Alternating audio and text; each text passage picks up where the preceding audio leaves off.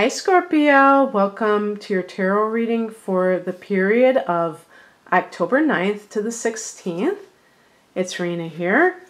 I'm going old school using the Rider-Waite deck. So, without further ado,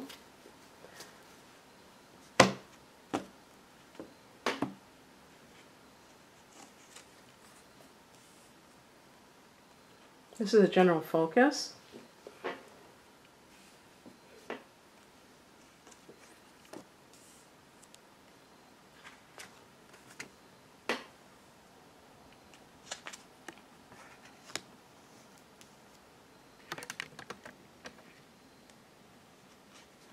Oh, why do I always put the cards so low?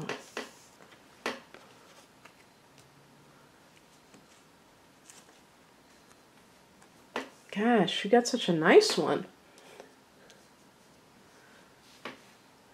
And of course, at the end of, oh, you know, I was going to say at the end of October, you're going to have your solar return, but this week, Jupiter goes into your sign. Maybe that's why I'm getting so many great cards, okay? Because this is the heart of the matter, is the Sun card. The Sun card, number 19, is one of the best cards that you can get. And I connect it to the 5th house in astrology. So that's the house that Leo rules. The Sun rules Leo anyway. But we're talking about creativity, children, you know, conceiving children, your own business or other creative endeavors, love, falling in love.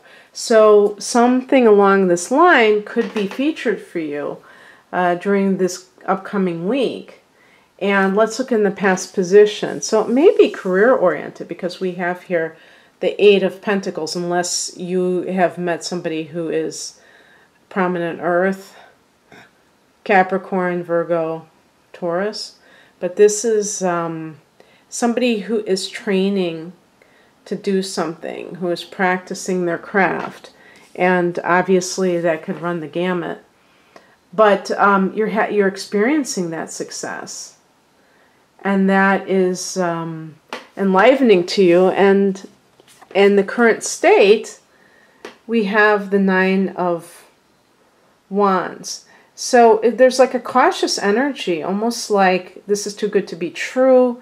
I have to have my back up because I don't know if I can trust this.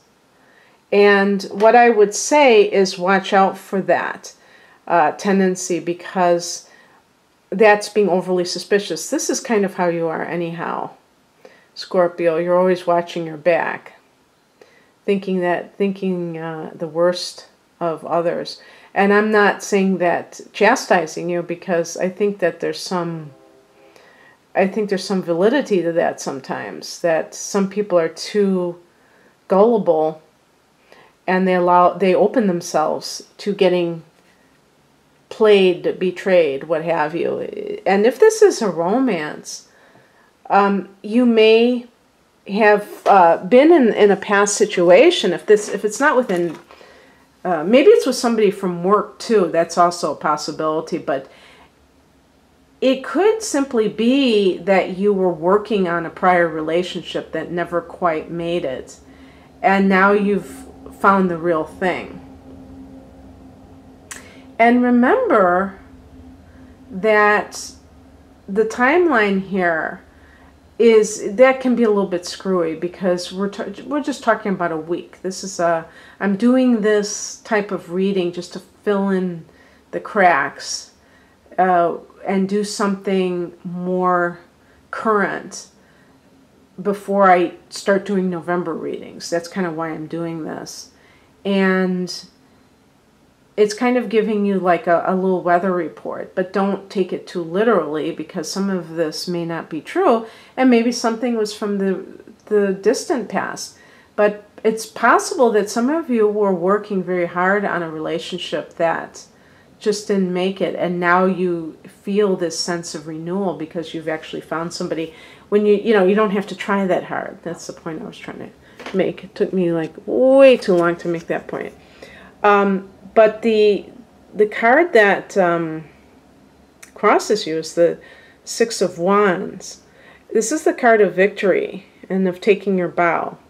So as I was saying with that Nine of Wands, it's very important when you have success to be able to embrace it. I've said this before on other videos that sometimes having a success can be frightening if you're used to not having them.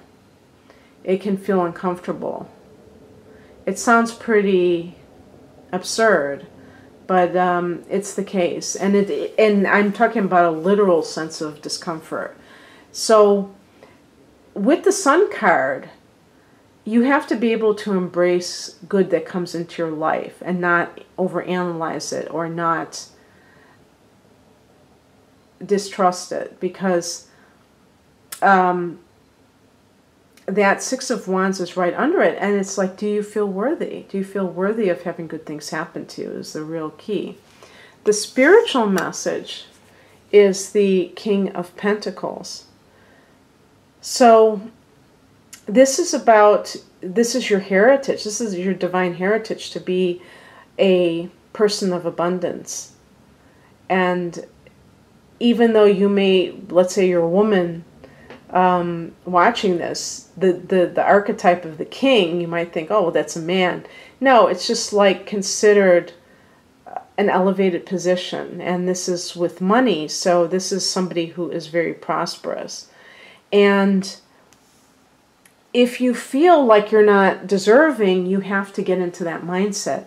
And in order to do that, this might be advice, because this is like talking about the future, is the Magician card. So become like the magician. This is the card I would associate with law of attraction.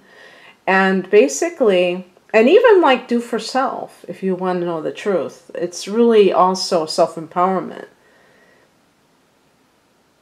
And what this card represents to me is somebody who is independent of the need to have other people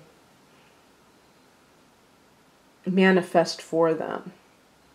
In other words, or even just give them the opportunity to manifest. They're doing it for themselves. So one example would be, you have decided that you're going to break away from your place of employment and start on your own. And you may say to yourself, but I don't really have what it takes in terms of materials to make this happen.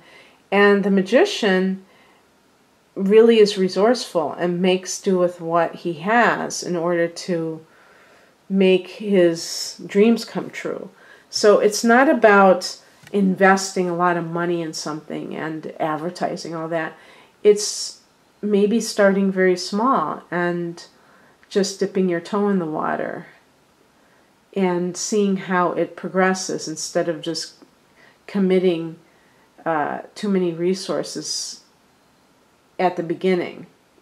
But the Magician card is just there to remind you that you run the show.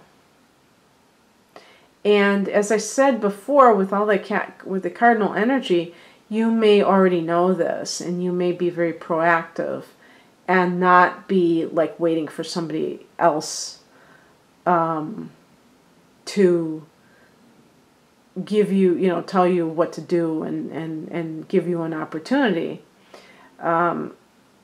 There was a person, my partner was telling me about this person who, he was looking for a job and he couldn't find one, and he told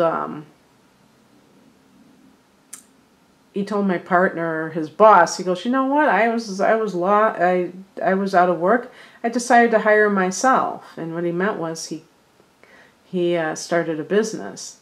So maybe that's what you need to do. Maybe you need to hire yourself. Maybe you're looking outside of yourself and you're having success, but it's not something that you feel worthy of. When you feel self-empowered, you're willing to do whatever it takes to make things happen.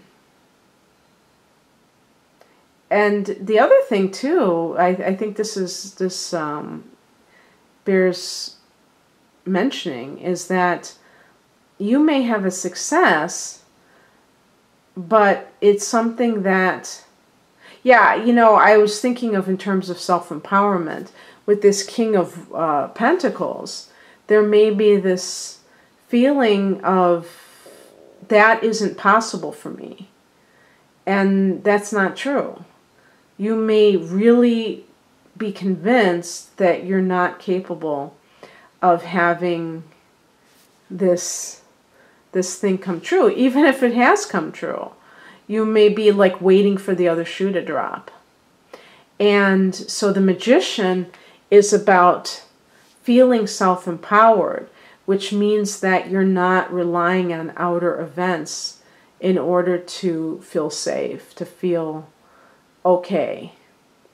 That you know your true nature and that it's never going to lead you astray, that you're always going to be, as long as you're doing your part, that you're going to be divinely protected.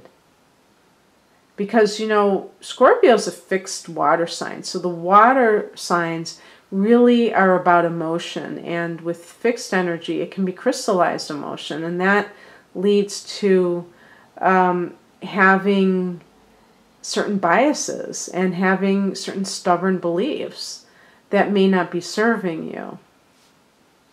The outcome is very exciting. The Page of Wands speaks of exciting news that may be coming your way. And this news will be making you feel enlivened. If you've been someone who has felt like good things are happening to you, and yet you still are a bit nervous about it, maybe you're having a breakthrough, but you are not up to speed yet because you're still very apprehensive that you might lose everything. This is a card that may be telling you that some other things are coming your way that are very exciting.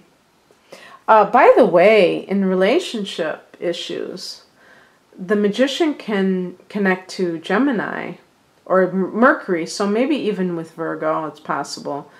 And the Page of Wands with fire energy. So Aries, Leo, or Sagittarius. Okay, Scorpio, well, I'm going to leave that there. If you'd like a private reading, please click on the link below, but otherwise have an awesome October. Bye.